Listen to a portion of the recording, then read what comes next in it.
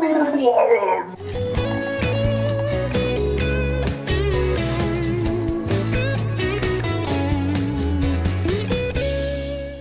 guys, Jeremy here. It is 2018, so I'm admittedly a few days late. I'm a whole week late, but here's my first review of a film I have finally seen in 2018. And there's a few movies I'm going to have to try and see that I didn't see at the end of last year, The Shape of the Water being one of them. But we will try and get to those as quickly as I can. However, I'm back from a little bit of time away from my girlfriend, so now I am here, and I'm here to review for you Insidious 4, The Last Key, or Insidious, Why the Hell Haven't You Made a Sequel to number 2 yet? This film is the final prequel of an unnecessary 2-series set prequels to the Insidious series talking about the Elise character. Now, admittedly, Elise is actually probably one of the more interesting characters of the Insidious series. I loved the first film. I pretty much appreciated the second one.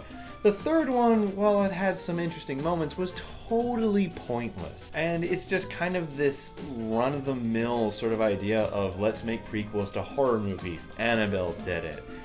Ouija did it. Admittedly, Ouija was decent. And now Insidious has done it for the second time.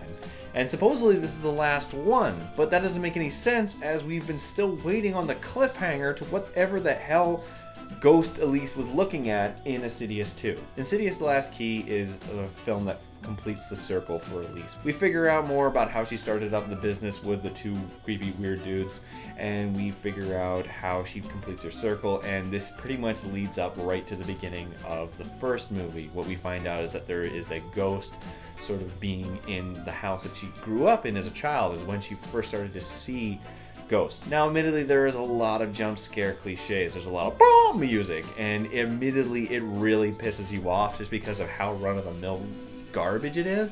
But then there are these tiny little moments that are spread out throughout the film that are like, oh, that's different. Oh, that's not what I was expecting. Elise is actually pretty good. The woman is obviously racked. She's broken. The fact that she's going back to her old home, we see her go through a lot of emotional turmoil. However, everyone else is in the movie, the people of her past. These two girls who they made up with later on, they're awful actresses. Everyone in this movie is like a brain dead, limp lip, just deliver my lines. It's not that great. And while the scares again are quite generic, there are a few. Admittedly, there's one scene in a tunnel, this crawl space tunnel, that you're like, oh, this is gonna happen, and it doesn't.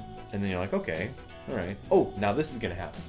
It doesn't. It's like, oh, okay. So it actually takes you for a little bit of a loop. There's actually a point that I don't know why they did it. It was really cool, but they don't really use it enough. Is at one point they are walking around with a device that is a recording device that will help them hear ghosts. And at one point the audio was switched to that. And that's what we're hearing. We're hearing from the shotgun mic throughout the movie, and it actually is a really cool part.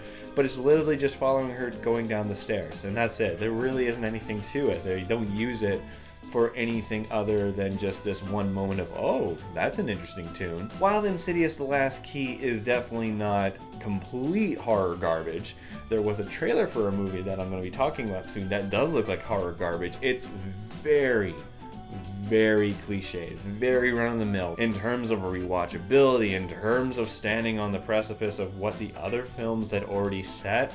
The Last Key is probably the most forgettable one out of all of them, and that's really hard to say considering how forgettable number 3 was. It's so forgettable in that, in fact, I think they make a comment, an offhanded comment of the girl who they helped in the last movie. And that just proves to you there how pointless the third movie was. Anyways, guys, in the end, my rating for Insidious The Last Key is a 2 out of 7.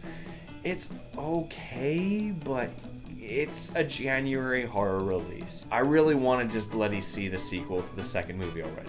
You've been building that up. You've had that on our goddamn toes for so long. I don't know why they thought it was a good idea to do the prequel garbage. Anyways, guys, that's all for me. That's my first review of 2018. I hope you guys like this video. Know that there will be a lot of different videos coming out this year, so I'm hoping to really kind of vary it up. Otherwise, if you like this video, leave a like, and if you like my content, maybe subscribe. Anyways, guys, hope you enjoyed this video. Here's to a good 2018. Here's to some good movies. We're gonna get a few good movies throughout this year, definitely. Anyways, that's all from me. I'll see you guys next time.